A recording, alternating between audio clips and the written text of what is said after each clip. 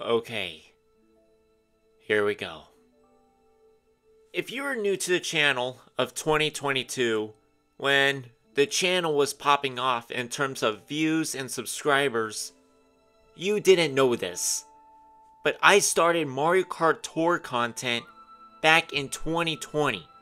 So it was when COVID-19 was at its worst. I would upload things like track reviews, video ends videos, even videos with Among Us. However, those videos didn't get a lot of views, and it made sense because I had like around 30-40 subscribers at the time. But then, things changed when I uploaded a video about 10 things that makes no sense in Mario Kart Tour back in March of 2021, which ended up being my first ever scripted video. I have gained popularity with that video that I decided to make more scripted videos, but some of them were scrapped because of time management. It wasn't until January 2022 when I uploaded the 10 mistakes video, which helped me hit 200 subscribers. I then decided to move on to scripted videos in the process, such as the 2 parts of the hates video, part 2 of the makes no sense video, the pointless video, the skill items explained series, the changes video, the enjoys video, and the missed opportunities video. But now, I have gotten into the part to where I have ran out of ideas and my taste of Mario Kart Tour has slowly degraded. Because of this will be the penultimate Mario Kart Tour video on this channel. After this video, I'm going to do something I haven't done in a while, and that is a character progression.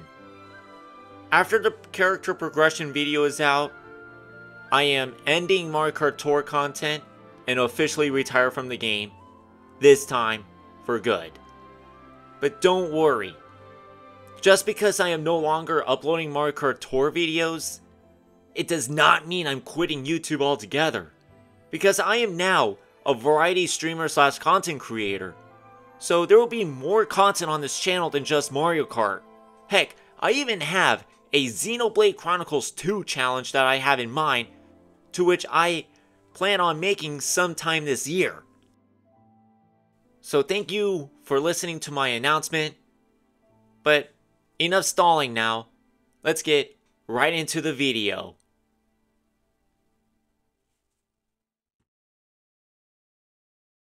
Now that Mario Kart Tour has ended new content into the game, I thought it would be nice to go through the different characters and track possibilities that I feel like should have been added to Mario Kart Tour. Because, let's face it, there are a lot of tracks and characters that could have been in the game. If this sounds familiar to you, back in January 2023, I uploaded a video where I discussed missed opportunities in Mario Kart Tour.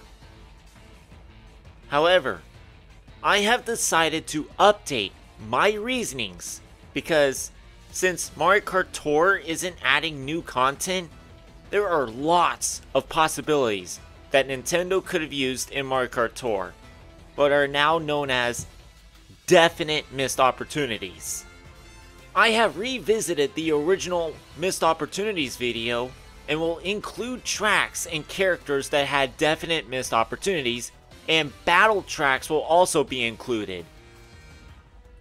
That basically covers all the intro stuff for this video, so make sure you hit that subscribe button, ring the notification bell so you're notified of all my future videos, as well as picking up some of my merch and joining the channel for early access to videos, but all those are completely optional. But without further ado, here are the definite missed opportunities in Mario Kart Tour. The first category that I will be discussing is the drivers. Now, I want to point out that unlike the original missed opportunities video, I am not just discussing original drivers, but I am listing off character alts as well. despite the original video not hitting the 500 like goal, so that way I will discuss missed opportunities in the character alts. So I'm doing it anyway. In the original missed opportunities video, the original drivers that I discussed that had missed opportunities include Petey Piranha, Honey Queen, Wiggler, Professor Egad, Ninja, Cranky Kong, and Toadsworth. Apart from Petey Piranha and Wiggler, as they debuted in the Piranha Plant and Pipe Tours, the rest of these drivers had opportunities to be in Mario Kart Tour but never debuted. Professor Egad for the first and fourth Halloween Tour, Ninja for the two Ninja Tours, Cranky Kong for Jungle, Honey Queen for the first Autumn Tour, and Toadsworth for Toad vs. Toadette. But there are other drivers that never debuted. I was told that Luma could have been a driver due to Wii Rainbow Road, and Paratrooper for Sky due to Sky Garden. But you know one driver that should have been a driver but didn't? Spike. Here is my reasoning. In the Mario 2023 tour, we were introduced the Spike Me outfit. But when the trailer arrived for the Mario 2023 tour, Spike was never to be found. I was like, this makes no sense, Nintendo. I mean, we have gotten the Petey Piranha Me outfit and Wiggler Me outfit debuting in the same tours with Petey and Wiggler. Another thing I forgot to mention is that if these drivers were in Mario Kart Tour, what skill item will they have? Well, Spike will definitely have the bomb cannon because, yeah, for Honey Queen, I would have given her the fire flower because bees pollinate from flowers, but in the daytime and in summer when bees are most active.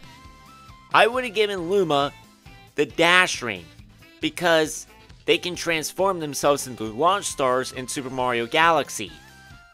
Ninja with double bombs because of the act with ninjas and their use of smoke bombs as stealth weapons.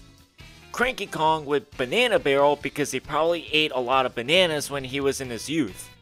I had this thought of Giant Banana because he is the ruler of the Kongs in the Super Mario Bros. Movie, but that movie came out in theaters in April 2023, and I am discussing things prior to Mario Kart Tour's release in 2019, so not a good idea.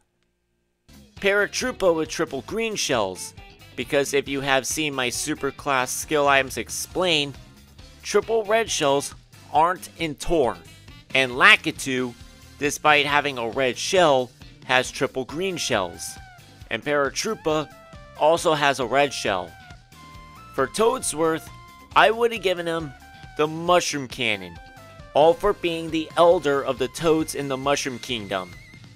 And for Professor Egad, I would have given him the double bombs, because I find the bombs to be some sort of machine, and he is the inventor of a lot of machines, such as the Poltergust machines, and even Flood in Super Mario Sunshine. And I say that the bombs are a machine because they are freaking wind-up toys. But there is more than the above listed characters that I felt like had a definite missed opportunity, and I just thought of this a month after this script was written. Boom Boom and Pom Pom. They have been long requested as playable drivers since after the original Mario Kart 8 game on the Wii U after the Koopaling's appearance. They both should have been playable drivers in Mario Kart Tour, with their addition with one of the two Bowser Tours, especially the 2023 Bowser Tour, because Boom Boom and Pom Pom are two of Bowser's henchmen and henchwoman that fight Mario and friends in Bowser's Castle. The skill item I would give Boom Boom triple green shells because the triple green shells revolve around the user, and Boom Boom spins around rapidly trying to attack Mario and friends. I know Lucky 7 revolves as well, but I chose triple green shells because Boom Boom is a Koopa, and the green shells and red shells are basically Koopa shells, as confirmation from the amount of times Mario stomps on Koopas. And Pom Pom can have Boomerang because of the same reasoning as Ninja Shy Guy due to the Shuriken explanation in my first part of the High-End Skill Items Explained video. How ninjas throw shurikens like a boomerang to harm their enemies, which is fitting for Pom Pom because she is literally holding a shuriken. That's all the original drivers I want to list off in this portion of the characters list. But now I want to discuss the character alts. Now since character alts are unpredictable with certain characters like Rosalina Halloween, Pauline Cowgirl, and Daisy Sailor, I am only covering alts that were introduced to the Mario franchise before Mario Kart Tour's launch, and I will be listing them by character as well as naming off the tour that would have been perfect for their characteristic. In addition, I'm only going one alt per driver that I felt like these alts had a missed opportunity, and just like with the previous list, I am also going to be listing off their possible skill item if these alts were in Tour. I am not including Mario in this list because we have a ton of Mario alts in Mario Kart Tour, and most of these alts were derived from Super Mario Odyssey. Mario alts that were in Tour that were in Odyssey include King, Musician, Black Fedora, Golf, Tuxedo, Doctor, Swimwear, Aviator, Builder, Chef, Samurai, Happy, Classic, Akama, Sunshine, Satellaview, Baseball, Racer, Santa, Metal, and Gold. So, Mario doesn't need any more alts in Tour. So with that being said, the first character who I felt like had an alt missing in Tour is Peach. Just like with Mario, she also has costumes from Odyssey that made their way to Tour. These outfits include Wedding, Winter, Explorer, Vacation, and Yukata, even though the Tour version has hearts instead of fire flowers. But there is more than Odyssey that Peach had outfits prior to Mario Kart Tour. She is also playable in Super Mario 3D World, to which there was only one alt that Peach had from 3D World that made its way to Tour, and that is Cat Peach. So, of all the outfits, minus the cat outfit that Peach had in Super Mario 3D World, I felt like it would be fitting if Tanuki Peach with the Tanuki leaf would have been a good fit for Tour, especially in the second Peach vs. Bowser Tour, to which in that tour, we got a lame-ass super driver instead of a Peach or Bowser alt. Plus, Mario, Rosalina, and Luigi are the only drivers in Mario Kart Tour to have their Tanuki/Kitsune forms also with the Tanuki leaf. So I felt like Tanuki Peach is one of the Tanuki drivers that got left out of the dust. The next character is Wario, and this one is kinda self-explanatory. If you were one of those Nintendo geeks, you would know that Wario has his own game series called WarioWare. You basically know where I'm going with this one. In that game, he has an outfit not like his original yellow shirt with purple overalls. Nope, this dude drips out in a badass motorcycle outfit. This outfit would have been a perfect addition to Mario Kart Tour, mostly the Wario vs. Waluigi Tour, and it could have had the double bombs because of its motorcycle, and you know motorcycles, they produce a lot of smoke. Like, have you seen Daredevil motorcyclists? They squeal their tires to the ground. The next character who I felt like whose alt had a missed opportunity is Toadette. The reason why I chose Toadette is because she has an alt that can be found in Super Mario Maker 2. We got Cat Mario, Cat Luigi, Cat Peach, Cat Toad, Meowser, and Meowsalina. However, Cat Toadette, the only lone cat character, is not playable in Tour. I didn't include Meowser Jr. because although he is playable in Bowser's Fury was launched after Mario Kart Tour. So that is why I'm not including Meowser Jr. in this part. With the Super Bell item, I feel like Cat Toadette should have been in the Toad vs Toadette Tour, or maybe even Vacation, as on most occasions, people bring their pets on vacation. You probably know where I'm going to go with this one. It is yet again another Super Mario Odyssey costume. However, this next character only had one outfit, and that is Bowser. Most importantly, Wedding Bowser. Let's face it, we had Wedding Mario and Wedding Peach, but no Wedding Bowser.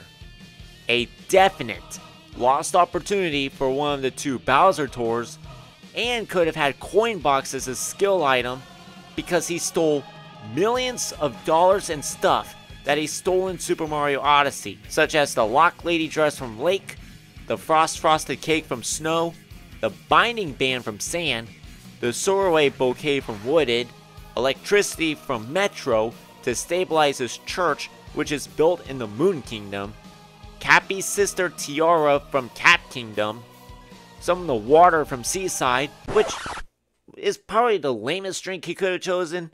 I mean, like, he could have stolen Mountain Dew. Now, that is a party. And Stupendous Stew from Luncheon. This next one is a batch of characters, and I did say I was only including one each, but I feel like I need to include them all together. If you saw the Nintendo Direct back in September of 2020, we had an announcement regarding the 35th anniversary of Super Mario, with a couple of new launches, such as Super Mario 3D World plus Bowser's Fury, Super Mario 35, RIP that game, Mario Kart Live Home Circuit, something I will never play, Super Mario 3D All-Stars, and of course, a new tour celebrating the first ever Mario Kart game on the SNES, which is titled the Super Mario Kart Tour. With that tour, we were given two drivers in their Super Mario Kart renders, Mario and DK Jr. However, these two drivers were the only playable Super Mario Kart forms, and a lot of us wanted to see more of these drivers. In Super Mario Kart, there are 8 drivers altogether: Mario, DK Jr., Luigi, Peach, Bowser, Toad, Koopa, and Yoshi.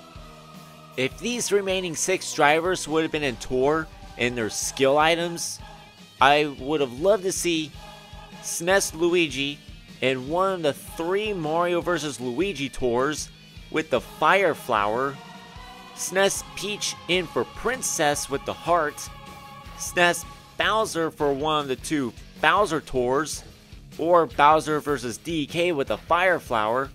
And I know what you're saying, why not the Bowser shell? Well, let's just say Bowser breathes fire in the first Super Mario game, and SNES Bowser kind of resembles the very first time we see Bowser in the Super Mario Bros. Game. SNES Toad with triple mushrooms in for Toad vs. Toadette, and SNES Yoshi in the 3rd Yoshi tour with Yoshi's Egg. I couldn't think of a good tour for SNES Koopa, but I was thinking Sunshine, all because of SNES Koopa Beach 2 having its RT variant debuting that tour, and that was the best thing I could have chosen. Oh, and by the way, he would have had the triple green shells. And there really isn't that much explaining why they need these items, as they're pretty much self-explanatory. There is one more driver who I felt like whose ult has a definite missed opportunity, and that character is Pauline. The only ults that we have for Pauline include Party Time, Cowgirl, and Rose. And that is honestly a bit of a short inventory for Pauline, but I can't say that because we only have one alt of a Donkey Kong and one alt of a Larry. But this one alt is pretty obvious why it's a definite missed opportunity for Pauline. And it just made me wondering, why wasn't she a playable alt in the first place? Mayor Pauline from Super Mario Odyssey. Man, a lot of Mario Odyssey alts in this list. The reason why? Pauline is mayor of New Donk City. And New Donk City is heavily inspired by New York City. That rings a bell pretty well. That's right, New York Minute. So the fact that we got New York Minute, but no Mayor Pauline, really threw me off. So she could have been in the tours where each of the 4 variants of New York Minute were released. Minus New York Minute 2, as we got Pauline Party Time with 3DS Rainbow Road in the Holiday 2019 tour. She also could have had Bomb Cannon due to fireworks of the New Donk City Festival. And you know fireworks, they know how to bring out the boom. I have finally made it to the next category, being the tracks. Now, there are a lot of tracks that I mentioned from the original Missed Opportunities video that actually made their way to tour. So because of this, they are excluded from the list, such as GCN Daisy Cruiser, SNES Bowser Castle, or as what Sean Reyes called it, this damn track! For Super Mario Kart, people were speculating Finale Lake for the longest time until this damn track shows up out of nowhere. N64 Mario Raceway Luigi Raceway, GBA Luigi Circuit, GBA Peach Circuit, Wii Daisy Circuit, DS Peach Gardens, Wii Mushroom Gorge, GBA Snowland, GBA Riverside Park, GBA Lakeside Park, and GCN DK Mountain. Now I have to point out that unlike the character alts list, due to a handful of tours from New York to 4th anniversary, I will not mention what tour these tracks I'm about to mention should have debuted in, because there were plenty of opportunities to include these tracks. The first set of tracks I want to discuss is quite obvious, that being 3DS Rock Mountain and GBA Bowser's Castle 4. Now while the tracks themselves are in tour, they are missing key features that stand out the game. Reverse trick variants. Rock Mountain and Bowser's Castle 4 are not just the only tracks to lack an RT variant, but Bowser's Castle 4 lacking a T variant. I was like, why don't they have the reverse trick variants and Bowser Castle 4 missing a T variant? And quick thing to note, Rock Mountain was one of the first tracks to be in Mario Kart Tour. However, thanks to a Mario Kart tourist by the name of Rider Kart DX, he pointed out that Rock Mountain RT was never planned to be in tour, while GBA Bowser's Castle 4, T, and RT were planned but got scrapped. The next track I felt like had a definite missed opportunity is a bundle of tracks combined, and they are the city tracks with the exception of New York, Tokyo, and Paris. These 3 tracks I just mentioned have a combined route, with New York Minute 4 being a combination of New York Minute 1 and 3 for lap 1, and a little bit of New York Minute 2 for lap 2. Tokyo Blur 4, a combination of Tokyo Blur 1, a reverse Tokyo Blur 2, and Tokyo Blur 3 after a U-turn after the Cameron in Sensoji, all in the Nintendo's brains to make it a 2-section track. The reason? I have no idea. I mean, it's shorter than Wii Rainbow Road, I'll tell you that for sure. And Paris Promenade 3, a combination of Paris 1 and 2. But unlike New York Minute 4 and Tokyo Blur 4, Paris Promenade 3 is in 2 laps and in sections. The rest of the city tracks, plus Piranha Plant Cove, don't have a combined route. Maybe it is because there were issues with routing the tracks that these city tracks didn't get a combined route? I don't know. but it's still a definite missed opportunity regardless. The next track is another bundle of tracks that had a definite missed opportunity, and it's honestly really funny how it was handled a little bit. They are the RMX tracks that only have one version of that RMX track: Mario Circuit, Bowser's Castle, Ghost Valley, and Donut Plains. Rainbow Road, Vanilla Lake, and Choco Island have two RMX versions, so to me, the 4 tracks that had only one RMX version are a definite missed opportunity to add another version of these RMX tracks.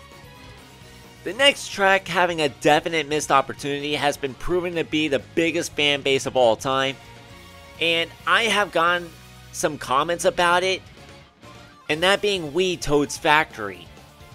Now, I did say I was not going to mention the tour name of said track, but Toad's Factory is self-explanatory, so I don't need to go too much into detail. For Toad vs. Toadette, just like with Wii Mushroom Gorge. Heck, even N64 Toad's Turnpike is a possible contender for Toad vs. Toadette. You might say that Toad Harbor from Mario Kart 8 could have been in that tour, but due to no anti-gravity in tour, Toad Harbor was not on this list. Even though that the anti-gravity portion is optional and it is way slower. This is the last track that had a definite missed opportunity, and it is a video from my 10 Things That Makes No Sense video, and it is a track from the original Mario Kart 8 DLC that could have been on a tour that fits the name perfectly and has 0 traces of anti-gravity. So not only is this a definite missed opportunity, but it aged poorly. Let me play you the clip. We are back at the Cat Tour, introduced Donut Plains 2. I said this in my review video that they should have added Mario Kart 8's Super Bell Subway. And before you say anything in the comments that they'll not bring Mario Kart 8 tracks to Mario Kart Tour because of the anti-gravity, think about this. Super Bell Subway does not have any anti-gravity. So, because there's no anti-gravity, Nintendo could have put Super Bell Subway in the Cat Tour. It would have made sense. Much more sense than Donut Plains 2. So please, don't go be ranting down in the comments saying that Mario Kart 8 tracks will never be in Mario Kart Tour. One day it will happen. Just gotta be patient. And now for the final category of this video, the battle tracks. For the battle tracks, this category is honestly the quickest one of all, because I can only think of one battle track that should have been in Mario Kart Tour, and it is obvious why I put it on this list. SNES Battle Course 1. Ever since Battle Mode made their way to Tour, Nintendo made a big brain move to use Mario Kart 8 Deluxe's rendition of SNES Battle Course 1's music for all battle courses, even the city battle courses, New York Minute, and Paris Promenade, which is lazy in my opinion. Now grant you SNES Battle Course 1 and GBA Battle Course 1 are the same, but SNES Battle Course 1 have cut corners, whereas GBA Battle Course 1 is a full square. So there we have it. Those are the definite missed opportunities in Mario Kart Tour. The day after this video gets uploaded, I'll be doing one final character progression before I end Mario Kart Tour content and retire the game for good. Thank you so much for watching, and I will see you all tomorrow for the finale of Mario Kart Tour content on this channel.